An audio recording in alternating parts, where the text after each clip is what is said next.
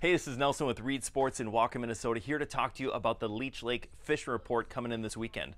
Water temperatures have really fluctuated a lot lately. We're seeing anywhere from 62 all the way up to 70.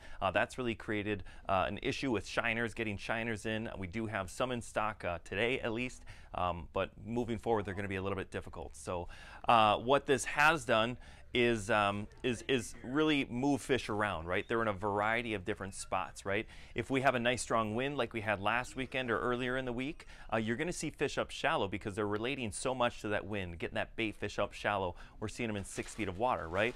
But as the day goes, we're seeing them come off that first break line and even be out a little bit deeper from there. So let's talk about where we're going for that.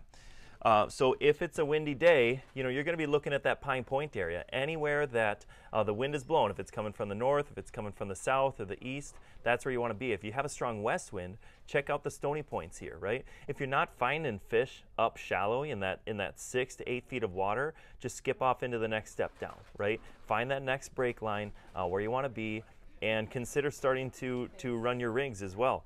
If we're talking the main lake, what we're hearing here is a lot of mid-lake hump structure, right? A lot of mid-lake structure. So we're talking Pelican Island, anything around here from Pelican Island, you're going to be trolling leeches and worms, and you're going to be picking them up here. Again, as the day goes, middle of the day, you're going to be in 15 or so feet of water.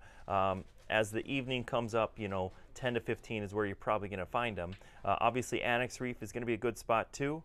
And be sure to check out down here at Diamond Point. So Diamond Point's a real rocky area. It gives you that shoreline and that kind of mid-lake structure to try that spot there. So those are what you're looking for, where I recommend you go. As far as what we're using right now, the bait fish spinner from Northland and the butterfly rig, whether you're doing 1 hook, 2 hooks, slow death hook, whether you're doing a chub, a shiner, a rainbow, or if you're using leeches and worms, we're seeing people catch them on all kinds of different stuff. So there is a variety of options you need to check out or you need to try if you're not in them right away. We're seeing a lot of great fish. We had one report come in. He said, man, we only kept 4 fish. We had to throw back too many of them. They're all too big.